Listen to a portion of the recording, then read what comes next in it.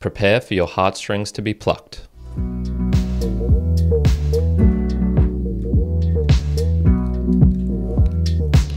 Welcome, Mere Mortalites, to another round of the book reviews. I am your host, Kyron, of the Mere Mortals podcast, the Mere Mortals book reviews and the value for value. But this is the book reviews podcast where we dive deeper into the books that I'm reading in particular to give you the juicy information, to extract some themes you might not have thought about, and to just dive into these books, really get a feel for what's going on, and maybe introduce you to some things, some that you've never heard of before. And I do have one which is probably relatively unknown, considering this is an international podcast, and this is The Harp in the South by Ruth Park.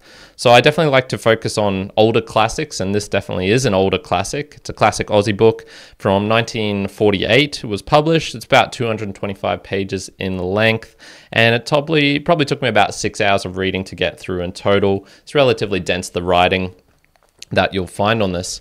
The, I suppose, motivation, initial impression of why I came into this book was I was just doing some research once upon a time of, what's the classic Aussie books, and this was right at the top of the list. It was pretty close to the top, and consistently across a whole bunch of lists. I'd actually never heard of it before, so I really didn't know what to expect coming in. Not a book that I was forced to read in high school, which I am very, very thankful for. So it's pretty gnarly, man. When you first start reading it, I'd say within the first 30 pages, there's poverty, there's death, there's abuse, there's a hinted kidnapping or a hinted child gone missing. You don't really know what happens. It all seems pretty real. It seems pretty gritty from the start. Not gritty in the sense of like crime and like a fascination with it. It's more just like this. It really seems real. It really seems like, oh, okay, this could have been an actual family that existed. And the way the characters speak and act really conforms to what I imagine their environment and their life situation is very much like. So this gets us, I suppose, onto the plot and style. So it's set in 1930s Australia, in particular in the Sydney inner city suburb of Surry Hills. And I believe at that time there was a lot of poverty going on. The 1930s, Great Depression, that sort of stuff. I think it affected here in Australia as well, or kind of coming out of it. My history on that period's pretty loose, considering it was almost 100 years ago. And there's the Darcy family in particular that we're focusing on, which is a family of 5. There's Huey Darcy. There's, I think her name's Margaret, but they all just call her Mama. There is Roie, or Rowena, who was I'd say the main character of this book. And she's 19 years old. Her sister Delore, who I guess is around like 12 to 11. And then Grandma. And they form this kind of Irish family who are just living in this kind of boarding house. They're renting from there, then they kind of like sublet that out to other people, so they have a couple of neighbors around them. There's a couple of other characters, but it's really focusing on these 5 in particular.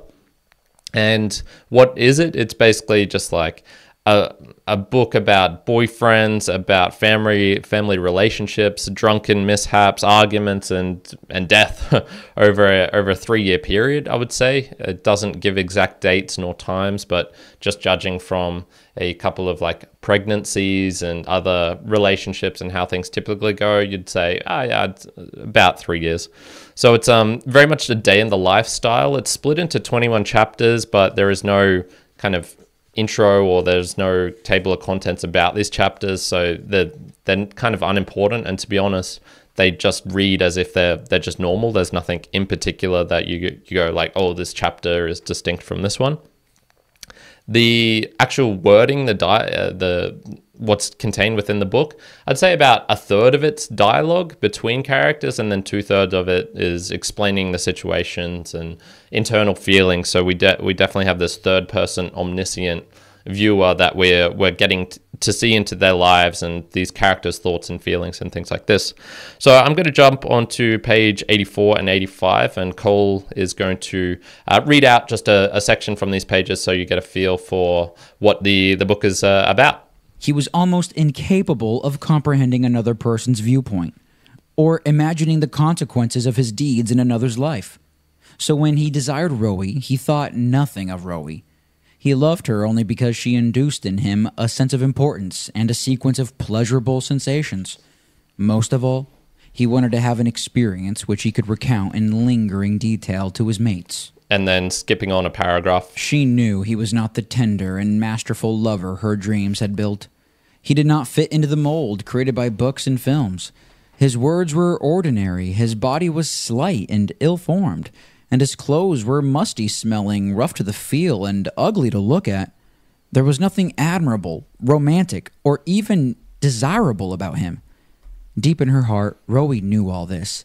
Yet she fiercely drove the knowledge back before the force of her love and pity for and understanding of him.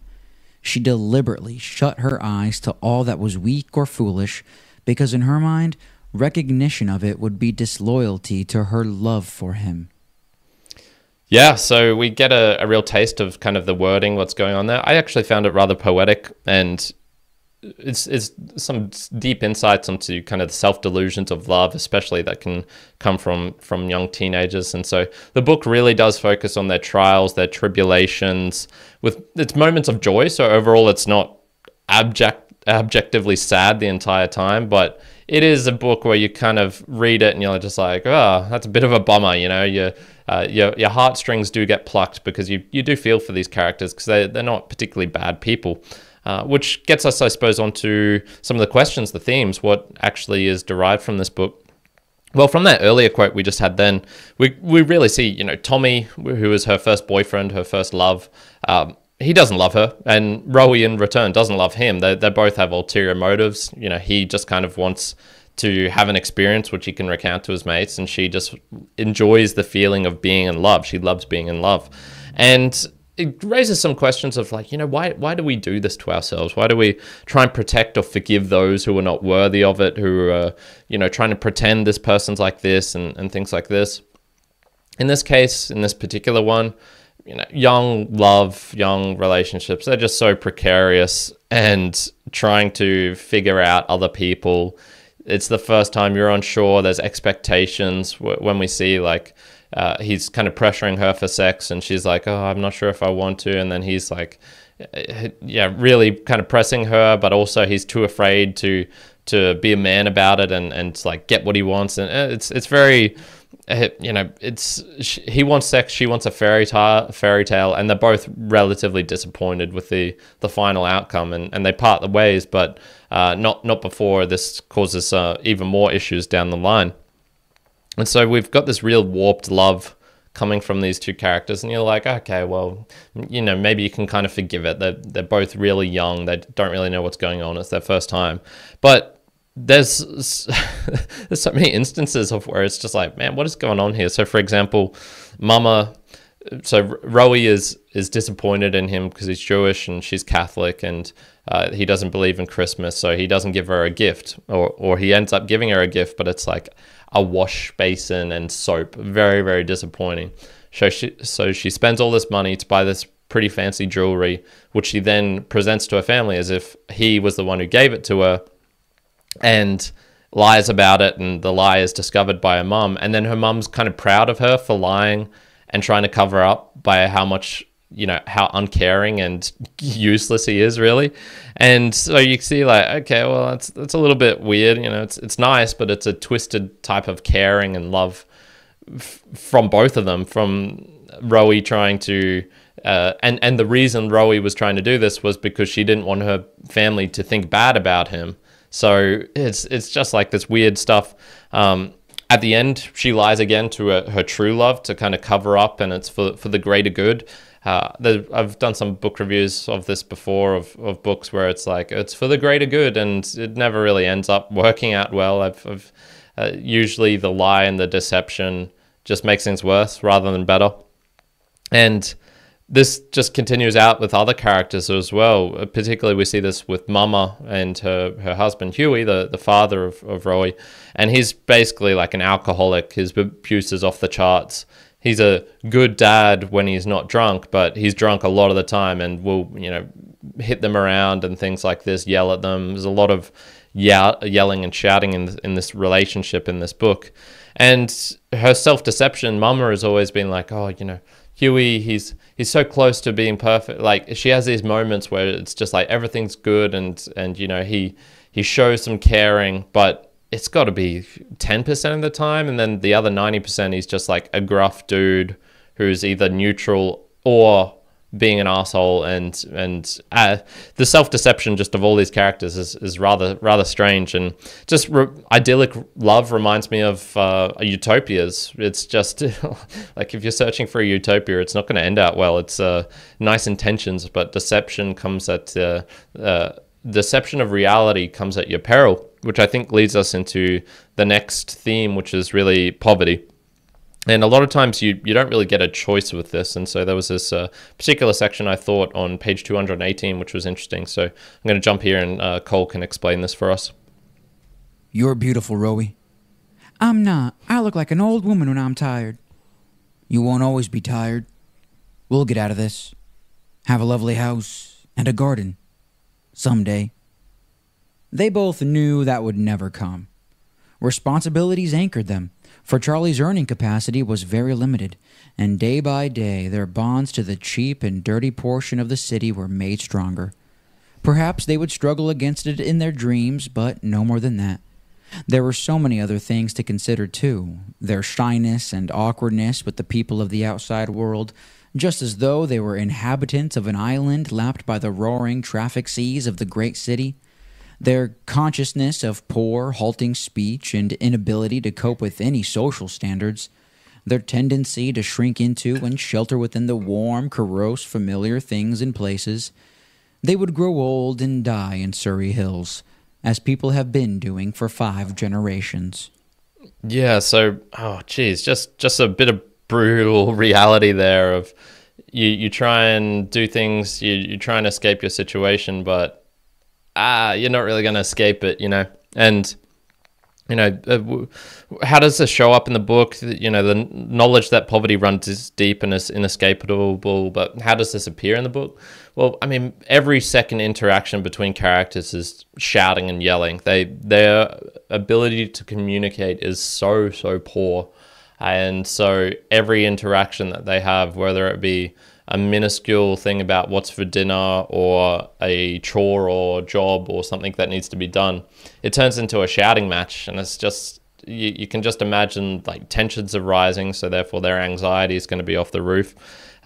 And, you know, they have a certain risk tolerance for danger. So, for example, Roie walks home one night and gets severely beaten and almost dies, basically. An inability to look beyond their environment when they go to certain locations, such as Delore has a quiz, and she wins some money from it, and it's got a big presentation on a stage and things like this, and the whole family's going there, and they're just, you know, they stick out because they're so uncouth. They stick out because they don't have just the basic knowledge of, you know, this is how you behave and look in public. And it really gets to the question, you know, are these the results of poverty or characteristics that lead to it? I.e., is this nature or nurture? Were they born like, you know, is it internal things within them that are then making them poor decision making and things like this? Or is it their environment such that they're trapped in Surry Hills and they just do not have an opportunity to get out of it? No, even if they try and be smart like Delore did, even if they try and find a better man and a good person and things like this, their economic situation is just like, no, you're going to have to stay here, and to survive you have to live in this crappy house, and to live in this crappy house you have to pay this exorbitant rent, and to pay this exorbitant rent you have to work 19 hours or, like, you know, 13 hours a day at the factory to be able to provide that sort of thing. And you know, for me personally, I look more on the side of empathy, of kind of pity for these characters. Mostly I think it's circumstance and reinforced behaviors from birth. So, you know, crappy eating leads to crappy choices, and so we see this even with the puffing billy, which is basically their way to cook food, and Mama has to stoke it with coal, and so they just get coal on all their food, which is just like, you know, that's not going to lead to a healthy life, for example. You see in some characters that they don't necessarily need to be poor. So Roie, for example, when she finds this kind of dream man of hers, she ends up interacting with him in a completely different way than she does with her family. So she becomes more of her normal character or her internal, which is a lot more soft-spoken, a lot more refined, and she doesn't shout or yell at him and is kind of very submissive, serving of him. And it's really interesting just being like, okay, I would say what I got from this is they're not bad people. And in fact, there's certain instances where you would expect them to show some racism or something like this, for example, against Charlie because he's got Aboriginal blood in him. And there's a couple of, words in this book referring to Asian people as chinks, to black people as like niggly, things like this. And but you see like the characters, so that they're not necessarily bad people, even though they sometimes do some bad things. It's weird. It's hard to explain because you're like, well, doesn't that therefore mean that they're bad? But I would just say when it comes to kind of like religion and racism and even how they behave in their internal like core, they're not that bad people. They do seem to have some deep ethics. That being said, they do a lot of bad things, and shouting, abuse, yelling, poor decision making, all of this ties up into it. And so you're like, okay, well, there's got to be a bit of responsibility somewhere, So it's overall, you kind of look at it and you're just like, damn, that's a little bit sad. It's not particularly nice in that aspect. Let's jump on to the author, a couple of extra details, things like this. So Ruth Park, she was actually New Zealand born, but came to Australia later in life. So we are absolutely claiming her as our own. So therefore, this is an Aussie classic book, and it's centered on Australia, so it makes sense. She grew up in poverty herself, so I think a lot of the that's reflected in the writing because it does come across as reality. It's pretty gritty, and knew the sting of it. Like a lot of books from this time, this had an origin in a newspaper, hence the 21 chapters I was referring to at the start. Normally, you can feel the serialization. You go and you're like, okay, yeah, that's a distinct stopping point into a distinct starting point. But with this one, because there was no particular plot driving it forward, it was just a day in the life. The characters would do this thing, and then, it's summer next, and they're talking about the heat and how they wearing the wrong clothes and the old dirty clothes, and then what's going on in her life. It doesn't have that feel of a serialization of, okay, he wrote this in one separate chunk, optimized for this portion of a newspaper that was getting read out. So it's got a, it was like each bit had to have a cliffhanger, that sort of thing. This didn't have that because it had no plot. She could just kind of write it and finish it and then write again and just pick off where the characters would have been a couple of months later. So it's really interesting in that respect. It's probably the first book I've come across where it was serialized, but it doesn't, I couldn't really tell. It was only afterwards where I did doing some research and I'm like, oh, interesting. That's something I didn't particularly know.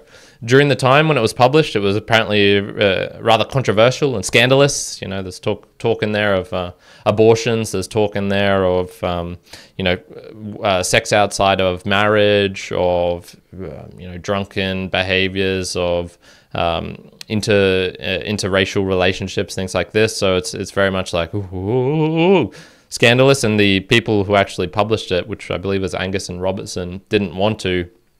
But because Ruth Park won this contest of the newspaper and had it published, they in the newspaper, they had to publish it as a book. So pretty interesting. I have no idea why it's called The Harp in the South. There's nothing in this book about harps.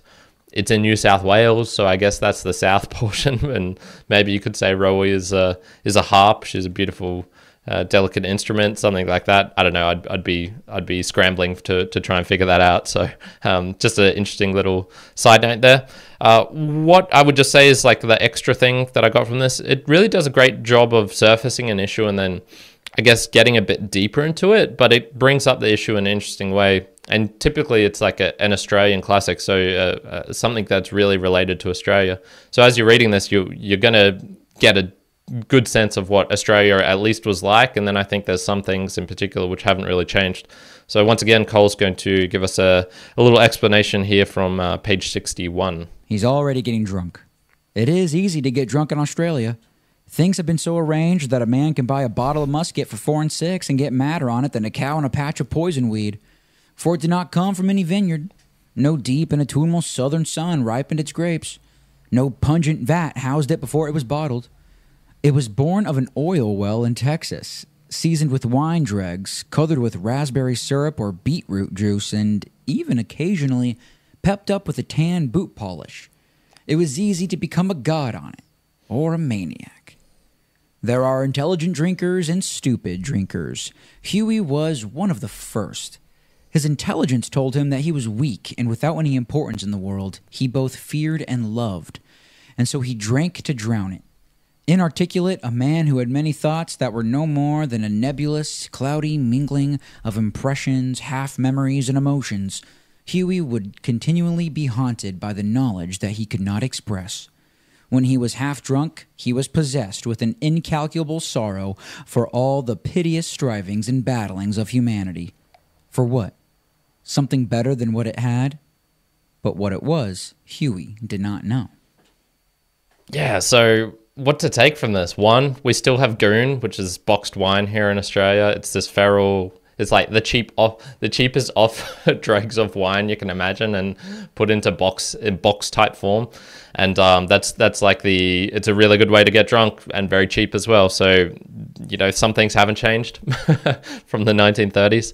A lot of other things you'll get from this book are just Aussie stuff of words, of names, even things like Moira, Johnny, Delore. They're very old fashioned Australian names.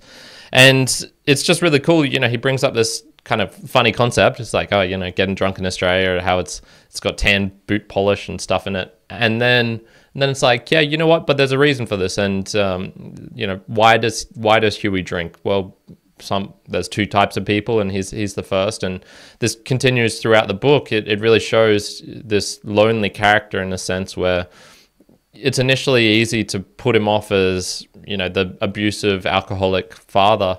But then when you kind of start to realize why he drinks, he drinks to reduce this anxiety he feels about his poverty because he's ashamed of it. He drinks to be able to just, forget of the like straight up hard days of his working, and it's just this compulsion, as soon as he gets money, he wants to do good. He wants to use this money to buy things for his family and things like this. But as soon as he gets like a little bit, it slips through his hands. And once again, it's his choice. He's making these decisions. But when you're looking at alcoholics and people who are addicted to substances, I think you do have to have some pity for them and just go like, they're not in their right mind. And even when he has good intentions, but this consuming aspect of him just makes him go and do things that all the way is just like it's just a bit sad to be honest. So let's just go into my summary. Similar book, maybe some recommendations. It's just a really solid read. Although sad, it didn't leave me super depressed like some other books have in the past. Probably because the ending was happy, yeah, relatively.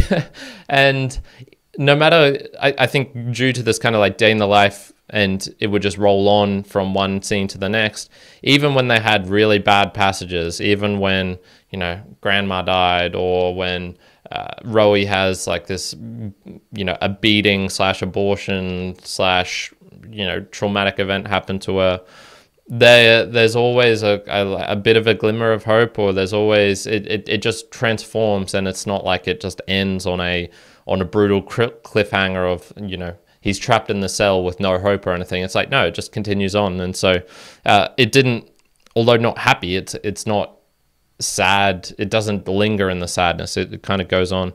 So in fact, even the worst doldrums would have some positives shortly afterwards.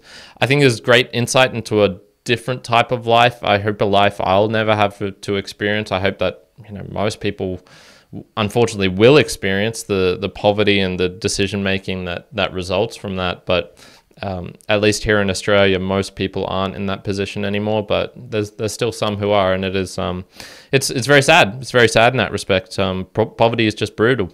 It makes you the pain, the suffering, and it makes there's a cyclical nature to it, which is very hard to break out of, and yeah, it does make you sad. So overall, I'm going to give the Harp in the South by Ruth Park a very solid 7 out of 10. Definitely would recommend checking out if you want some Australian history. If you're feeling a bit sad, maybe don't read it, maybe leave it for another time. In terms of similar books, I've done a book review of My Brother Jack by George Johnston. I think that gives a relatively similar experience in some ways. I think that book was in Melbourne, if I recall correctly. It was dealing with some themes of war, but there was a lot of poverty and of characters kind of living in these shit places and then having to go to work and trying to find a little bit of love, trying to find some connection with other people. It's just a very different time compared to now when we've got our phones and digital connections and all these sorts of things. So very different in that respect. And funnily enough, My Brother Jack, when I was reading it, I had in this vision of my mind, it was very much a kind of like a black and white type scenario. It seemed... It very much seemed like it was just this kind of black and white, whereas here this was a more sepia version. So yeah, interesting in that respect. What I would just say is, yeah, check out that. Probably also due to the non-judgmental nature of the characters. There's nothing that can really be done with that or changed with that. I'm going to jump onto my Boostagram Lounge here as well. I believe there might be some audio issues with the video, so I might have to re-upload this later, splice them in together or something. It was working fine at the start, but things change apparently with all of these things. So the Boostagram Lounge is a section where I thank people for contributing to the podcast. I saw Sam Sethi last week from Podfans was contributing in. Very much thankful for a lot of streaming. I sent a test boost out to Cole. I believe he sent one in as well, just to test out the splits, because I put him in as a 10% split. So every time that you send a message through to this podcast, to this episode, I should say, 10% of that will go to Cole, which is very cool, and I very much thank Cole for all of he's done. You see on your screen here now as well, if you want to contribute, there's actually and know what a Satoshi is. So this is a value for value podcast. I just ask that you, if you've gotten some value from this, you contribute that back. There's many different ways of doing this, and if you go to meremortalspodcast.com/support, you'll see how you can send in a Boostagram within a podcasting app or via a desktop link or something like that. And that is a way of being able to contribute something back to the show monetarily form, and I like to read those out. I do want to give a shout out to a character who was popping up in our comments recently as well. It was pretty funny because he left, geez, how many comments? It must have been like 10 plus on various different book reviews. It was Psyche Hacker 6914. And so yeah, it was really cool just having someone interacting in the comments. I really do love that. This is the YouTube comments I should talk about in particular, and yeah, that's really cool. I do appreciate people sending messages in and adding something so that there is a bit of discussion going on down the bottom there. So very much thank you, my friend. And if I miss any of them, you know, that I try my best to get to all of them, but sometimes YouTube does weird things, and yeah, that's just the way it goes. So I'm going to leave it up here and just say this is a value for value podcast. So very much thank you for everyone who's contributed in time, talent, and treasure. Share this show with someone who you think will benefit from it. If you have a recommendation, a talent of things you think I'll enjoy, please list that out to me. Send that in via the social any of the social links, or reach out directly with a Boostagram or things like this. And then finally, treasure, you know, send in a boost. There's also a PayPal. So if you click on the PayPal link, you can send some money in, however much value you get from this. And that all goes towards to, you know, the hosting, contributing, and, you know, my time and effort and things like this. So we're going to leave it there for today. I thank you everyone very much for tuning in, joining in. If there's any audio issues or video issues, it's still a work in progress, still trying to get those good. And yeah, I'll leave it there for today. Next book coming up will be The Three Body Problem by, I think his name's Shijin Liu. I will need to research how to pronounce that. But a little bit of sci-fi coming up for you. So we're going to leave it there for today. Thank you, everyone. Ciao for now. Kyron, out.